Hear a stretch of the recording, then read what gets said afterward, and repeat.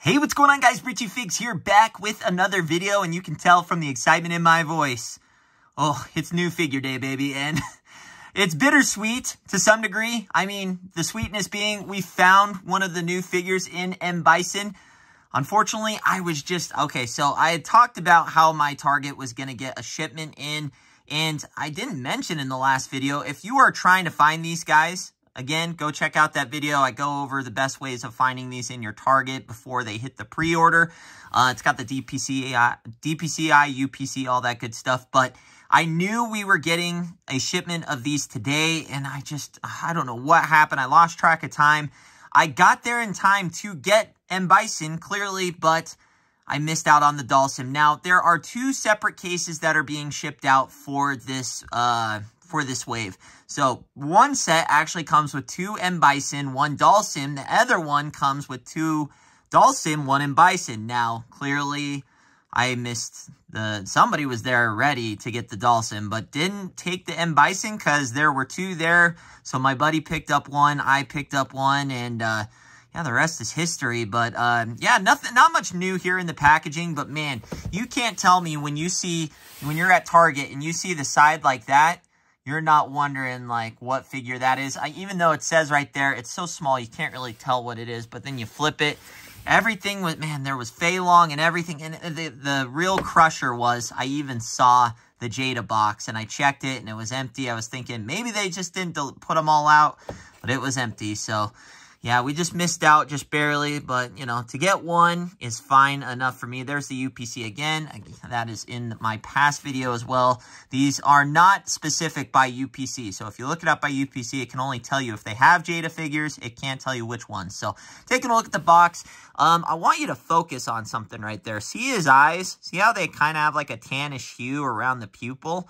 I want you to pay attention to that because there's something I think we missed out on later on in this video that we didn't talk about in the other videos. So want you to take a look at that. But yeah, everything's the same here. And then just a solo shot of Bison on the back. They did that because there was some confusion in the release of the figures when they put all three on the back. I believe with the Ryu and the Fei Long, it had all three, but Chun-Li did not actually release with the other figures, and there was a lot of confusion. People were freaking out that they couldn't find Chun-Li. Little did they know, she hadn't released yet. So that's a look at the packaging. Comes with two extra hands, extra head sculpt, and that purple fire effect. So that's the packaging. Now it's time to take a look at the figure. I'm excited. Our first big boy of the line. Let's go. And taking a look at Bison out of the packaging, and I'm in love already. Like, I love this figure immediately. It's so nice just to get a little bit more substance with this one. Like, there's not a lot of difference between the Fei Long, Ken, and Ryu, as Ryu and Ken is more just like a head swap with different color gis, and then Fei Long just is kind of along that same structure. This is our first, like, more thicker boy of the line, and it's very nice, and you can definitely feel the weight in this one. And he is bigger, but not by much. Looking at the Wikipedia, I don't know where else to check for Street Fighter height, so that's where I looked. He was 5'11", and I think Ken and Ryu are 5'9", 5'6" to 5'9", somewhere in there. So he does, as you can see, have some size on him, but not like tremendous amount. Like, you'll notice a huge tremendous amount with like maybe Sagat and Blanca against these guys, but he is thicker, that's for sure. Like, if you were to put, like, he's bulking out behind, like, you can just, he's wider for sure. Like, the arms definitely bigger. Like, there's definitely some differences there, but, and then we did get, and yeah, I put him in the open hand for his signature crossing his arms, and, all white eyes there, as you can see, all white eyes. And then he does have kind of that same texture alongside with the Ken, like that texture that from the gi, and it's even on the hat too, which is really cool. So I did take the cape off. We'll take a look at that here in a second, just for figure posing purposes. It's a little bit easier, and it will also talk about these lovely things that you guys will soon become acquainted with as you use this figure. So the nice thing about these little shoulder pads here is, well, for one, let's get Bison back to his neutral pose here.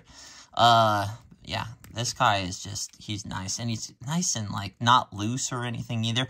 One cool thing immediately is these are movable. So as you can see, it's got like a little bit of a lever action here that you can move them. Now, it's not like a stiff plastic either, but there is a little bit of movement there. So I don't know, like, could it eventually break? I don't know. I don't want to find out.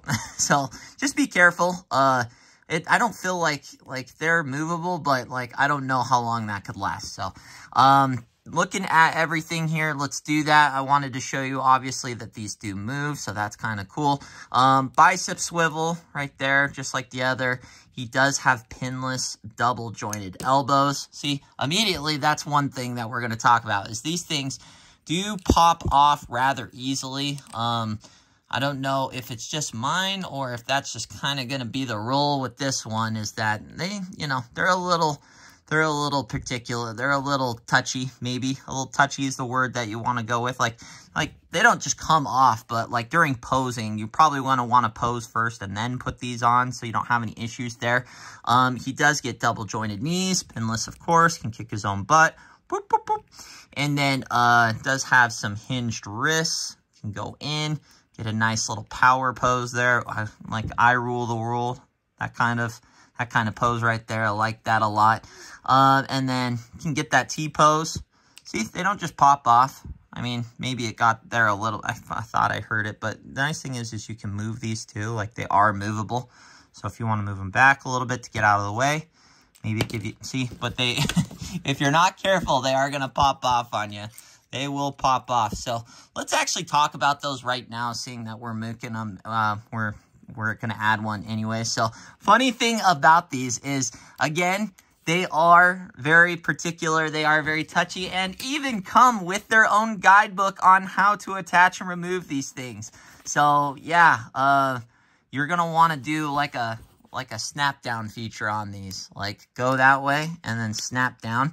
Now, this right one I've noticed has had a little bit of issue with others, and I can kind of see it because, at least on mine, doesn't snap down all the way you want it. Like, it snaps, but then it doesn't go as flush as you want it. And I tried heating it up, but it's not really like a huge issue. Like I said, they're both a little bit touchy as far as movement. So let's take them off for right now, and then we'll take a look at this cape. The cape is actually not black. It's, I don't know if you can, that's probably better lighting. It's a forest green, like a deep forest green, which is cool. And then we have some nice brush gold on the buttons there, but we can put this on, and again, just to kind of show you, you put that face down, and then you'll snap. See, that one snaps on. These actually snap on. It's like the separate shoulder ones don't quite get that snap that you like, but yep, there it goes, snaps on good. And then wired caping, folks. We got wired cape. You want a cool brush to the side, you can get it brushed to the side just like that. Like, very, very cool. Very, very cool. So, again, we'll show you how to just pull them up from the back side there. Pull up like that. Snap them off. Now, those ones seem to snap on, and then they do have like little dummy letters there at the bottom to kind of tell you. So this one's on the right. So we'll come over here to the right. Move it like that. And then, like I said, it snaps, but it doesn't get as good a snap as I want to say the cape does. So, again, just right there. It's backwards. Be smarter than the snaps, folks. Be smarter than the snaps. Snap it in. See, that one snaps in really good. So, there's the head sculpt on that one. Take a look as I shake the whole world with my table. But, very cool. Now, I thought they were all white eyes. They're not. They have that glowing yellow there, which is actually, if we look at the packaging, is correct. So, that's kind of weird, isn't it? I didn't even notice that. Like, if you look close, get that, like, there's a little bit of a yellow eye pupil right there. But these aren't black. They're kind of like that. Let's see if I can get the good image there. Right there is probably about the best I can get it. You can see those little yellow eyes is accurate to the photo. So, very interesting that they got them in there. It doesn't bug me. Like, that's pretty cool. That they got in there. I actually like that head sculpt a lot. And then it does come with the open fist. Originally, it will come with the fisted on there. I just put that on there to kind of give him the arm crossing pose. But let's get him in a quick pose. Show you what he's all about. Like I said, the only real con that I have with this figure so far is these things just can be a little touchy. That's really it. Let's get a good photo. Let's see if we see, and they are adjustable though, so you can get them out of the way if you want to. You can move them anywhere you want. Let's get them in a little pose here, so we get these double jointies up. Bring it up there. Get that head looking down. Get a big bear claw coming out here. Let's go like that, something like that. Ooh, gotta bring that fist in like that, and we'll get that. See, like that right there. Perfect example. So you probably want to just take those things off, and then oh, I forgot to show you ankle rocker. Can go up that high on the boot. Can go down that low. Not a whole lot of movement up here, but yeah. So I'll get him in a cool little pose here. So something like that. Let's see. He's got a leg swivel too, so I could do something like that. And then, like I said, once you got him posed, then you can just come back over here. And then, like I said, we'll put it on, go like that. So you start up here, push down, snaps on, and then something cool. Look, we can even put that nice purple flame effect. Very cool. Just translucent, kind of like the other ones. A little bit smaller, but very cool. I actually like this. You could even put this on the Ken for his little flame effect feature, but get something cool like that going, like that. Tilt that down just a little bit, so get like a mean little pose here, something like that. And he'll just stand. Look at that. Looks great, doesn't it? Then should we get a zoom in? Zoom in, look at that. Oh, beautiful. Beautiful. Doesn't get better than that. So, a big bruiser, and I've heard other reviewers talk about, well, he just doesn't move quite like, he's just not as flexible as the Fei Long and the Dalsim and the Ken and the Ryu. Well, obviously he's a big bruiser. He's brute strength. He's not, it's like saying Rhino doesn't move like Spider-Man, or Kingpin doesn't move like Spider-Man, or Shao Kahn doesn't move like Scorpion. That's not their repertoire. Sure, he can move, but he ain't doing backflips, somersault, you know, he's not gymnasticking over here. He's just the big brute guy. He doesn't miss a chest day. Look at those arms. He's not missing an arm day. He's not missing leg day.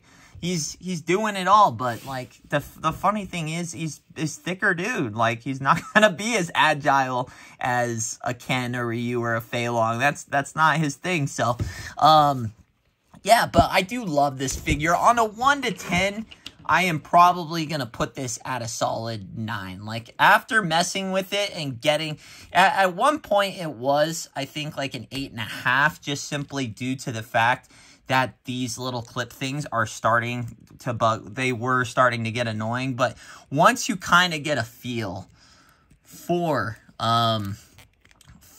those clips, then it's really not too bad.